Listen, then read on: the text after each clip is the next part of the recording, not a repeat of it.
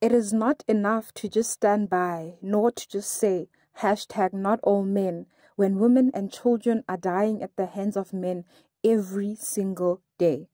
Beware my body and soul. Beware above all of crossing your arms and assuming the sterile attitude of a spectator. For life is not a spectacle.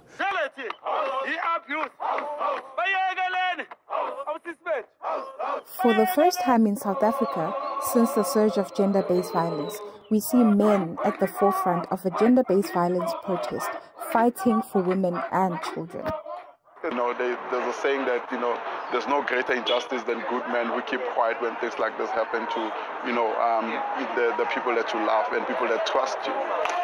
I would love to see more male involved in such things, because in the end of the day, it's not us women that are killing them, it's them that are killing us. I think it's a conversation that we need to have as well, them as men. They need to sit down and actually come up with a plan that can be done, because seriously, we are tired. It leads me to ask the question, what is it that we actually expect of boys? And I think that we're setting the bar very low. The man box is this idea which sets out all of the expectations that we have about what boys and men should be. And we talk about how if the boys had the choice, they probably wouldn't choose to be what society expects them to be. So how do we solve these issues? Well, based on my work, I would say what we need to do is have conversations, which sounds easier than it is sometimes. Boys need spaces to work through these issues based on a conversation around what they think is really important. But I think, we have to discuss the problem holistically, and hence I'm saying, and the thing is, sometimes when we talked about gender-based violence, we tend to just, throw a blanket over it. But there is domestic violence where there's, what you call it, intimate partner violence.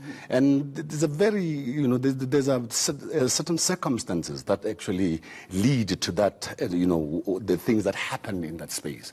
And for me, is that somehow men, we've got to come to a space where I think we've got to, let me put it this way, we have to open up the cupboards and let the skeletons tumble out.